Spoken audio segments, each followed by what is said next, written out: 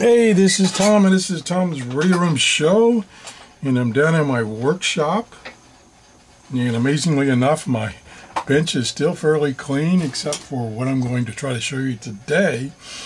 We're going to do some more experimenting. I was going to say testing, but it's really just experimenting with this MFJ model 904H Deluxe Travel Tuner with SWR and watt meter and bound.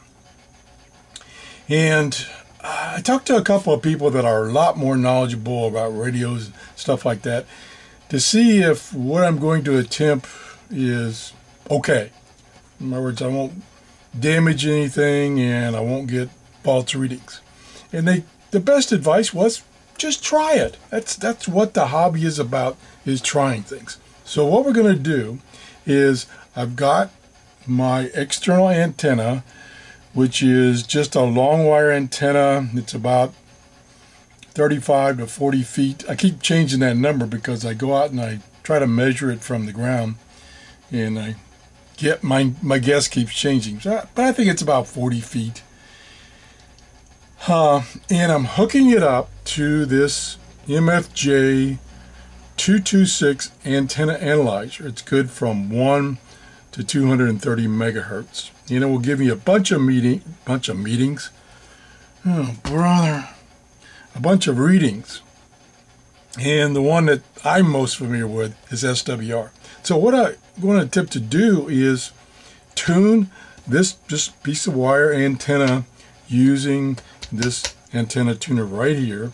So the analyzer is going to be my source for power to the tuner box out to the antenna. Now this analyzer doesn't put out much power, so I may get some incorrect readings because of that. I don't know. I just don't know. But what I will try to do is I'll play around with this, and that's what I'm doing. It's playing around using the analyzer and look and see what kind of settings I have to use to get this thing to tune. And then if it still works, I'll try my ICOM 706 and see how it does, because it can put out 100 watts, which I wouldn't use. I'll probably use like maybe 5 watts, but it'll get me some deflection on this meter here, which this little guy, I don't think he's going to put out that much power so that this guy can even read it. So we're just going to try, going to experiment. And unfortunately, I really need somebody to handle the camera for me because I'll be moving back and forth. So what I'm going to do is I'm going to set up the analyzer. It's hooked up to my computer, which will give me a nice big display of what's going on, much more than trying to capture this display on my video camera. So I'm going to move the camera around. Again, if I had somebody doing the camera for me, I could move back and forth smoothly, but it's going to be kind of jumpy with me doing it. So anyway, let's see if I can point to the computer. Let me get my chair out of the way here so I don't trip over it. So let me move the camera around here, stand by. If all of a sudden this video goes blank, it's because I knocked the camera over and it broke. And we'll span up. So there's the, I'm on an angle here. So there's the monitor. And I was looking for the manual for this because I printed it out before and I left it upstairs, I guess. So that's why we were here. So we're going to go down here and start this program that works with this analyzer. And see if we can get it full screen. And okay, I don't know how well you're going to be able to see my screen. I could zoom in, but then you wouldn't see everything. So I'm going to turn the analyzer on, push and hold the power button. Okay, it's on. And I have to go down and select PC mode. Okay, now it says it's waiting for the computer to start talking to it. So I'll start this. Actually, what I'll do is, first I'll load a file that I saved. Oh gosh, where'd it go? Jeez. Okay. Oh, brother. Oh, it's under Downloads, Analyzer, Short HF Antenna Test 1. I saved that. I did that test a few minutes ago with the external antenna connected directly to the meter. And if this works, I should be able to bring it up and see the plot. Okay, here's the plot. And I'm going to look at the camera here. And, oh boy, it doesn't show up very good. What I'm looking at doesn't show up very good. Let's see if we can zoom in here. There we go. Zoom back out. So this is the plot of the antenna by itself. And I did the test. It's funny, it doesn't tell you where... oh yeah, I guess I can tell down here. Down here, I started the sweep at 3 megahertz and went to 30 megahertz. Now, for today, I want to tune the amateur band around 7 megahertz. So I want to tune this antenna to be best at 7 megahertz. Now, if I look here, and I don't have a pointer down here. If I look down here, and I have to stand on my head. Now, the one thing I noticed about this program, when I'm looking at a saved file, I can't adjust any of the parameters. I don't think. What if I hit start? No, probably not. Okay, so I want to, I wish I could sit down, but my chair is too big to put in front of the camera.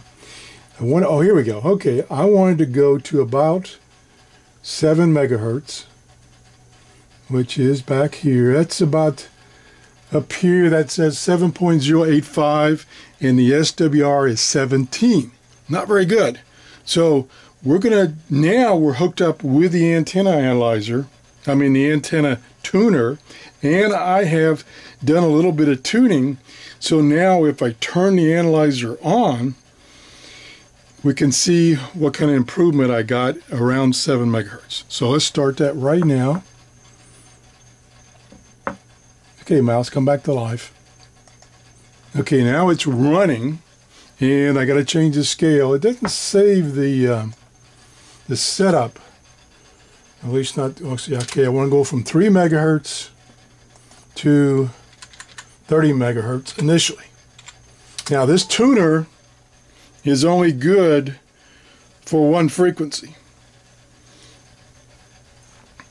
essentially, because you want to adjust the tuner so that the antenna is best at a given frequency or a short band of frequencies. So right now, wherever I left the tuner set up, I can come over to 7 megahertz, which is about there, and that's where I tuned it. I already cheated and I already tuned it. So you can see the SWR, if I can just slide over, let me change the scale here. Let's go from 7 to 8 megahertz. But you can see down in here, around 7 megahertz, the SWR goes way down, which it didn't before. And let's go to 8. And we'll wait for a second for it to do a new sample. And so it's going to blow all this up. There, okay, there it is. So we got a nice low SWR in the around 7 megahertz. And if I can get my cursor over here, right there, at 7.52, the SWR is 1.13. Well, that's still a little high. I want to get it down, so let's just say 7.2 megahertz. So I need to do some adjusting. So the process, as outlined in the manual, is you first select a setting for the inductance. And that kind of gets it in the ballpark, which I've done already. Then you adjust the antenna and alternately the transmitter controls to move it around. So I'll try that right now. I'm adjusting the transmitter, and I have to wait until this does a refresh. Okay, it moved, and that's what I wanted to do. I wanted to go down close to here. Matter of fact, let me try to select 7.2. That's pretty close right there. So this is where I want to get this lowest SWR reading. So I'm going to continue to adjust it. Again, I have to wait for the analyzer to take a sample, which it did. I'm getting closer.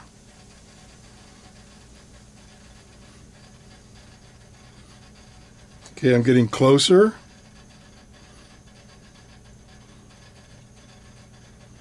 I'm almost there. Just turn it a little bit more and wait. I hope this is showing up on the camera. That's close enough. Okay. Now, I don't know the interaction between transmitter control and antenna.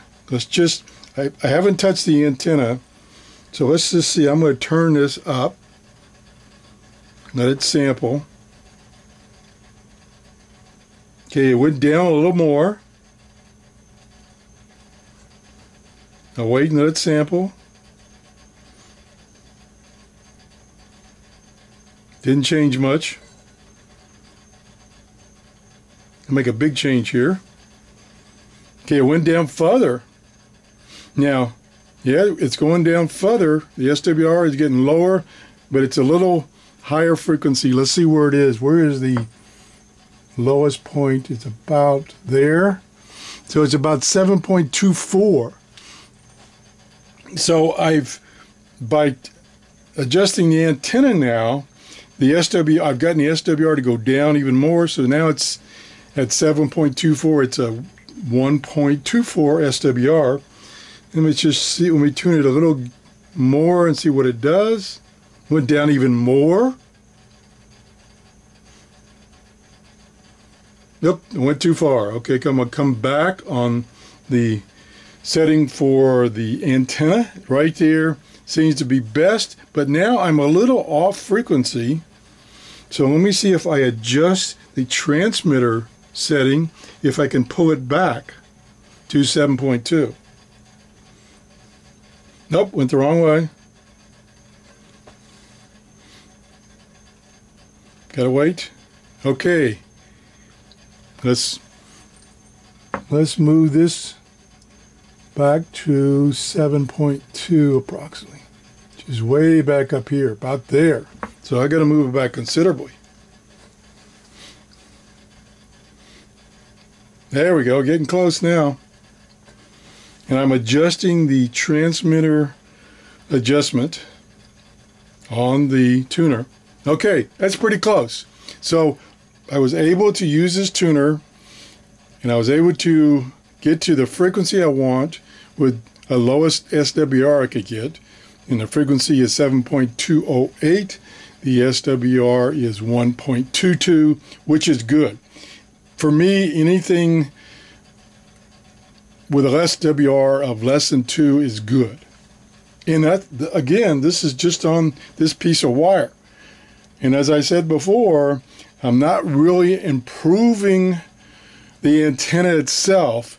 I'm improving the match between the radio, in this case it's the analyzer, and the antenna, so that you get maximum transfer power to your antenna, regardless of what it is. So by using this analyzer, I kind of simulated using my transmitter.